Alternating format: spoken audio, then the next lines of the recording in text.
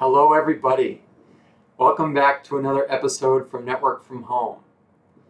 In this episode today we're going to be talking about your modem and how your modem affects the speed of your network. We're going to look at a few examples. We're going to look at a case where your modem can improve or increase the speed of your network.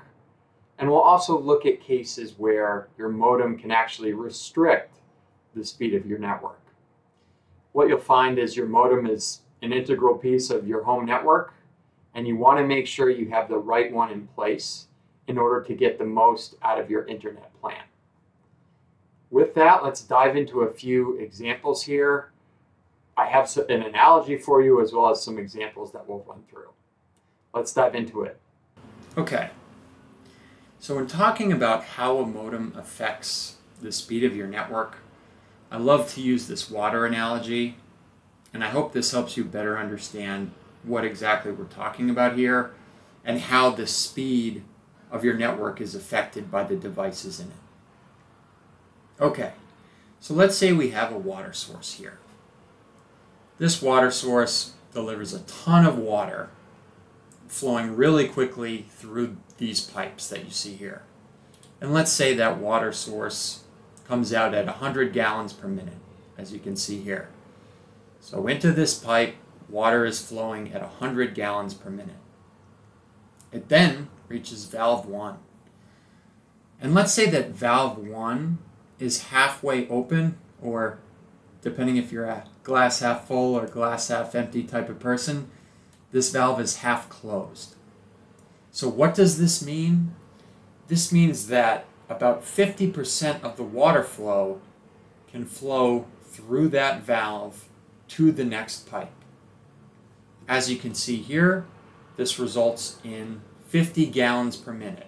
The speed of the water through this pipe here is 50 gallons per minute because this valve is half closed. Okay, let's follow this pipe down to the next valve.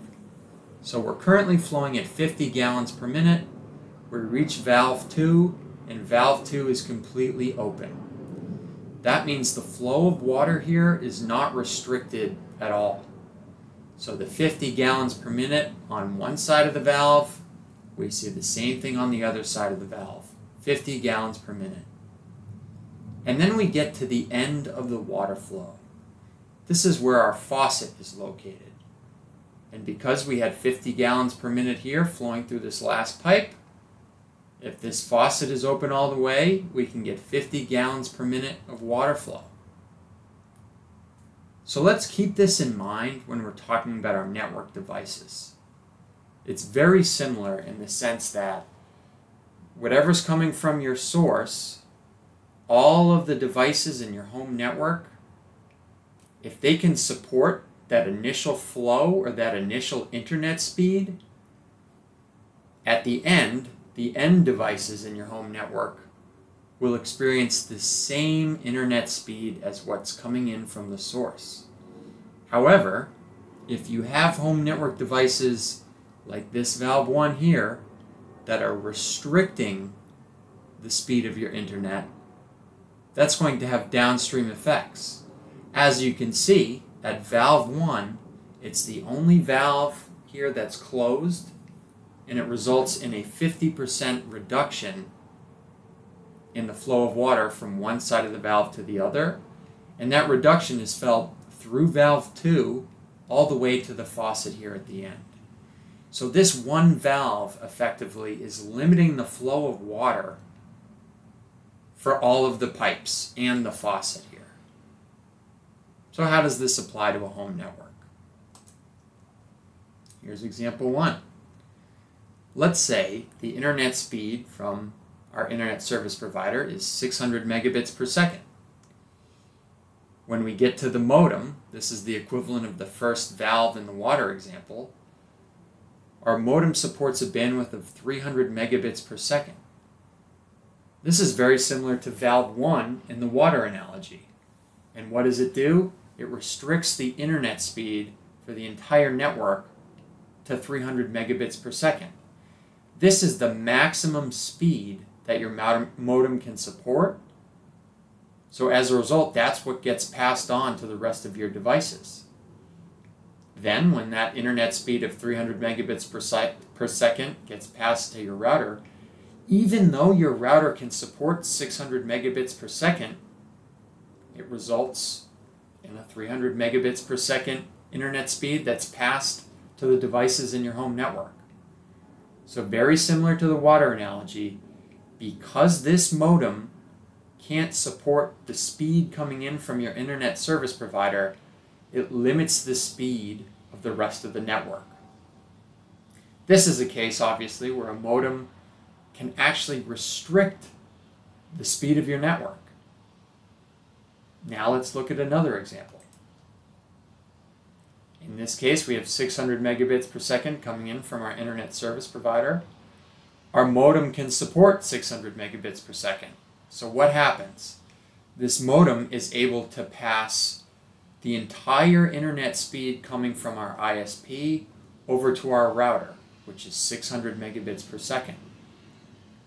Our router can support 600 megabits per second, so it takes that internet speed, 600 megabits per second, and passes it to all the devices in your home network.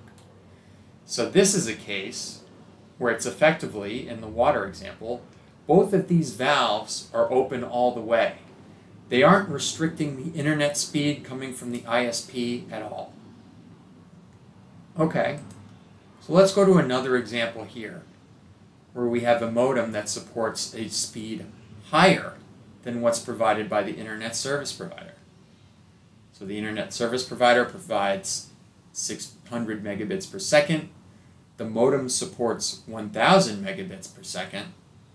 But what you'll find is 600 megabits per second gets passed on to your router. Why is that? That's because the modem cannot increase the speed provided by the source here. Essentially, your internet service provider is your source.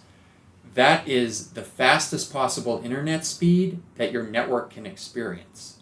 So even though this modem can support faster speeds than what's provided by the ISP, it doesn't matter. It has the same effect as the previous modem that we looked at here. As long as the modem has a supported bandwidth of at least the speed of the internet service provider, it will pass the entire speed from the internet service provider onto the router. And we can see that here. And then, let's say this router here, oops, this should be 600 megabits per second. Sorry for the typo, let me fix that. This router can support 600 megabits per second, so the end devices in the network experience 600 megabits per second. Okay, so we've seen how a modem can restrict the speed of a home network. Now let's talk about how a modem can actually increase the speed of a home network. Alright, let's say in this example, very similar to the first example we looked at, as a matter of fact it's the same, we have 600 megabits per second coming in from the internet service provider. The modem can support 300 megabits per second. So that 300 megabits per second is passed on to your router, which is then passed to your end devices because your router can support 600 megabits per second. So how can we implement a modem, I should say, that increases the speed of our network?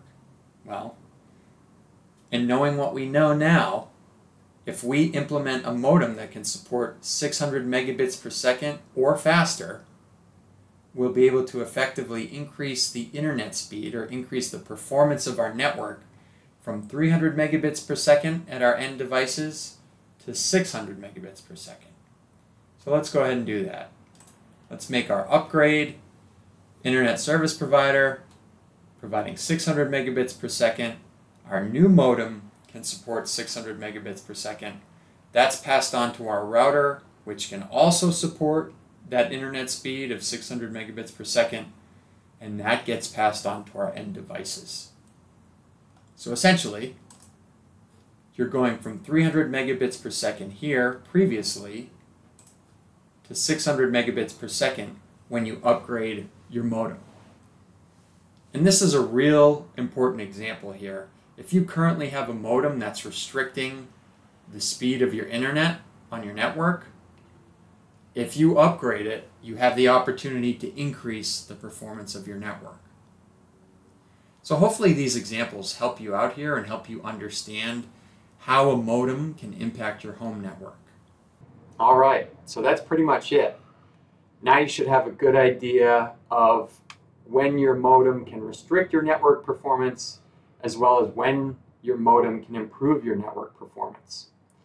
I'll link to a bunch of resources down below. I've written blog posts talking about how to determine the speed that your modem can support. I've written another post about how to determine the speed that your router can support.